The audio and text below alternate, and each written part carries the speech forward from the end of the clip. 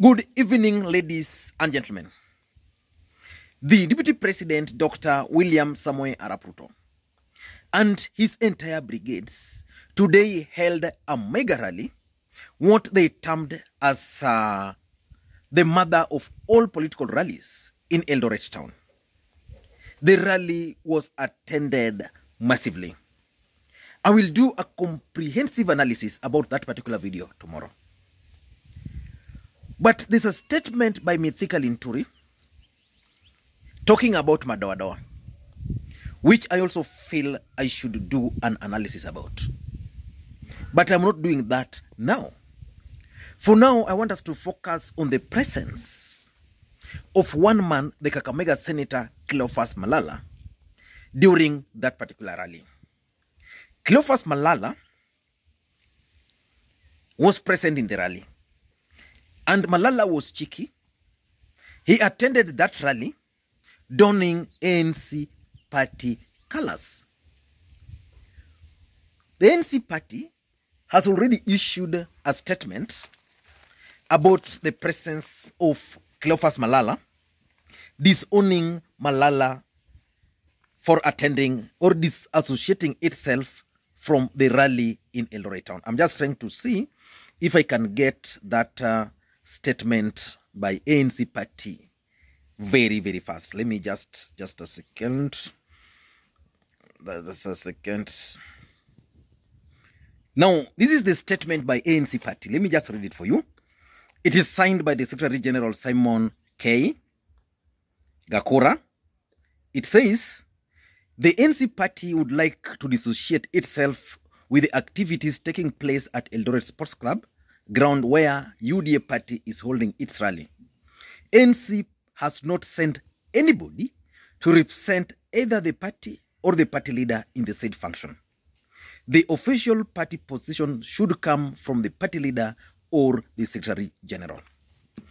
Now, that's where the problem is. When Cleophas Malala invited the Deputy President, Dr. William Samoei Arap Ruto, to preside over his event in Kakamega, Musalaia Mudavadi came to his defense, and the defense was simple, that Malala has the right to associate. And I remember doing a comprehensive analysis about that particular Mumias event. And I opined at that time that unless Musalaia Mudavadi is a lame duck leader, there is no way Malala could have invited the Deputy President without his approval. But let us now focus on this particular event, because I listened to Malala's statement very closely. Malala is saying that for them, Oka, one Kenya lands, their problem as NC is different from others' problem. That their friends are different from other people's friends, which made sense to me. For example, friends of Musala, anybody like Raila Odinga can take Kalonzo Musyoka as his friend. That might not be the same to Musalaia Mudavadi. But what can you interpret by this particular attendance of Malala? In my view, I think there are several things which we must look at. Number one, why is Musalaia Mudavadi still, in my view, why is Mudavadi still accepting Cleophas Malala as one of his party members? What Malala has done, what he did by inviting Ruto to that event, and again what he has done today, and Malala was very clear that he was sent by Musalaia Mudavadi. That one is enough for any serious political leader to kick out errant member. Unless Malala is working for Musalaia Mudavadi, Musalaia Mudavadi should never allow Malala to continue doing what he's doing. In fact, I've read the statement by ANC party. That statement is nothing. Musalaia Mudavadi should call for a press conference, and in that press conference, Musalaia Mudavadi should disown Malala. Or Malala himself should decide now to dissociate from Musalaia Mudavadi if Mudavadi is going to disown him. Otherwise, we are going to conclude that Malala is actually working and representing Musalaia Mudavadi during these particular events. The truth of the matter, which we can't also run away from, is that Malala is not the only ANC party leader who is parting ways from ANC party leader. There is Ayub Savula, who announced that he's going to join Azimio la Umoja. For him, it was very clear and very specific that he's joining Azimio la Umoja because the One Kenya Lands movement is not serious. Malala also ought to be very clear that he's joining William Ruto because ANC party or One Kenya Lands movement or even Azimio cannot take them anywhere. So the truth of the matter is that Malala is working for Musalaia Mudavadi, and that's why Musalaia Mudavadi has not disowned him. Number two, I also tend to think that William Ruto has a clear strategy of breaking ANC party if Musalaia Mudavadi is not going to play ball. He's using these techniques to win the support of ANC party. Today's event in Eldoret town was huge. It was UDA party. Then Malala making an appearance at that event, Malala donning ANC party shirts there. That alone signified Musalaia Mudavadi's party's presence at that event. Then he's given a chance to talk. Then he talks not so well or good about One Kenya Alliance movement. What is the real mission? The idea of the DP is that One Kenya Alliance movement is likely to break or disintegrate. So he's offering them a soft landing. So Musalaia Mudavadi will break away from One Kenya Alliance movement and will jump straight, in my view, to UDA party.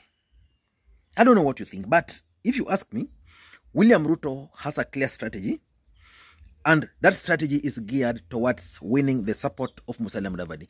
William Ruto noticed that Musalaia Mudavadi had a weakness. He cannot organize events. Malala has a strength of organizing events. So when ANC party was organizing those rallies in Western Kenya, Malala played a huge role. And by that, he won the support of ANC party leader Musalaia Mudavadi. William Ruto was behind it. So by the time Musalaia Mudavadi will realize that Ruto was behind all this, it will be late already for him. But it is William Ruto's strategy to win the support of ANC party leader. Number three, I also tend to think that Musalaia Mudavadi could have been sent to that event by none other than Musalaia Mudavadi so as to test the waters. Musalaia Mudavadi, in my view, is headed to ANC for a coalition with William Ruto, but he's not sure about the ground. So what Malala is doing is basically to test the ground. So I'm sure after the Mumias event, they tested the ground, they gauged how the ground reacted. Again today in Eldoret, Malala presence there, they are also going to gauge how the ground in Western Kenya is going to react. So after gauging the ground and testing the waters, then Musalaia Mudavadi can then finally decide to take a path which is good for him. But if you ask me, the truth of the matter is that Malala cannot do whatever he's doing without the support of ANC party. ANC party is supporting it. And if ANC party is not supporting it, tomorrow they should call a press conference and write a warning letter to Cleophas Malala. Number four, in my view, is that ANC party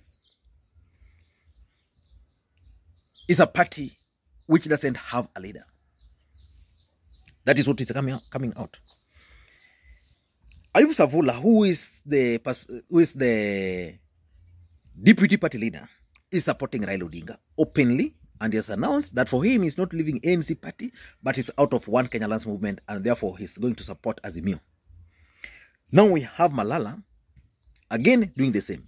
The worst bit of it, especially for Malala, because Savula is now out, someone like Malala, who is alleging that his mission is to ensure that Musalaia Mudavadi, as a lawyer, runs for the presidency. But here, he is endorsing William Ruto for the presidency, donning ANC party leader. ANC party colors. I can only interpret that to mean that ANC party is rudderless, colorless, and without any direction. And lastly, there's a statement which Musalaia Mudavadi made about freedom of association. That statement by Musalaia Mudavadi will haunt him throughout his entire political life. Mudavadi defended Malala, but the same Mudavadi fought the former ANC Party Secretary General, Godfrey Otsosi, when Otsosi started supporting Raila Odinga. When that was happening, there was no freedom of association involved. But when it's Malala attending Ruto's rally, there's the freedom of association.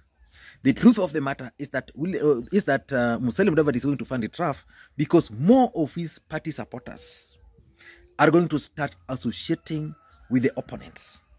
And because Musalaia Mudavadi is not warning Malala, he will not have any other excuse. I don't know what you think.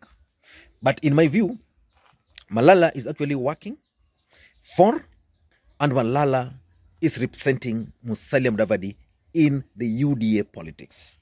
Musalaia Mudavadi is going to join UDA. If he's not going to join UDA, rest assured that he's going to run for the presidency, but the bulk of his funding is going to come from William Ruto with the sole aim of trying to stop Raila Odinga from winning the support in the larger Western Kenya. And ultimately, when a rerun is forced, then William Ruto will have a soft landing. ANC will have candidates who will be friendly to William Ruto and they'll be supporting Ruto during runoff. I don't know what to think, but that's my thoughts. But for the statement by Mithika Linturi, I don't know what you think about it. Do you think Linturi was talking of UDA party not allowing their opponents in Rift Valley? Or is it a warning for other tribes in Rift Valley? Let me hear your thoughts. And until that time, this is Lee McQueen. Bye-bye.